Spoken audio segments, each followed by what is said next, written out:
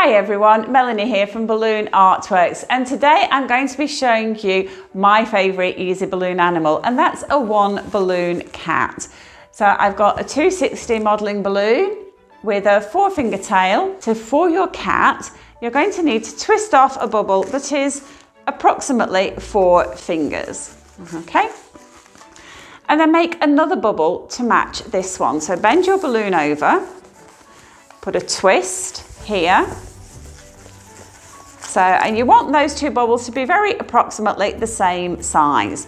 Then bend them over, take hold of that knot and nozzle and twist those 2 bubbles together, and you can take hold of the knot and nozzle, pass it through the centre, and that's just going to help ensure that that doesn't come undone. Give your balloon a little bit of a squeeze just to soften it slightly.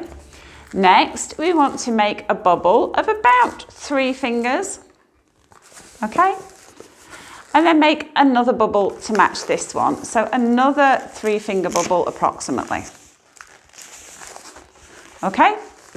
So close is good enough. And then what we want to do is position this over the top of the cat's face, and we just want to pull this twist here into this twist here. So we're just going to pull that in position, okay? Just pull it over. And then what you want to do is twist this balloon quite a bit more. Okay? So twist and twist and twist. And what you're doing, you're creating a little bit of uninflated section here. Can you see that? So twist a bit more, pull that some more into that split between those 2 balloons, and that is just going to give us a little bit of room to pull this bubble over into position, the central position of the cat's head. So it's kind of lined up almost the top of the ears. So we pull that over. Okay, but this balloon is not going to stay in position. So what you need to do is take hold of the knot of nozzle on this side, pull it underneath the cat's chin and wrap it around that long balloon that's coming through the centre of the cat's body. And then twist off a bubble that is about a handspan, 3 inches or so. Keep hold of this, twist off another bubble that is about 2 fingers. We're going to pinch twist this. We're going to do that by pulling the bubble upwards and twisting around, okay? Twist around a few times and that's going to hold in position. Again, give your balloon a squeeze so that you've fully inflated the tip of your balloon. And then twist off another bubble. So that is again about 2 fingers in size, and we're going to pinch twist this in exactly the same way. So grasp hold of this bubble, which should be quite soft, pull it upwards and twist it around.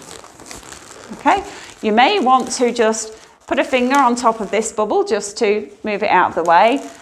Pull that bubble upwards and twist around. Okay, so that's what you've got at the moment.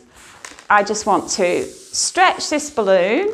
So the warmth of my hands is just going to soften that balloon slightly and stretch it a little bit. Okay, I now want to make another bubble that is the same length as this one or very close to it. So just measure and twist off a bubble. Okay, and then you can wrap this bubble into the cat's neck. Okay, so just twist that around.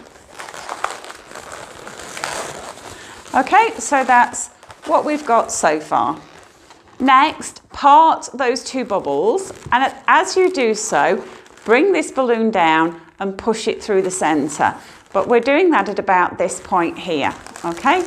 So just start to push it through. We don't want all of it to go through, just part of it, okay? So this is the cat's tummy, and we've got the cat's paws and the rest of the cat's tail. So what we can do now is just curl this around and using the warmth of our hands, just give that tail a little bit of shaping. For the cat's face, I'm using a fine point Sharpie. I just draw 2 large circles and a little triangle for the nose. So there's a really quick and easy 1 balloon cat that's a great design for line work.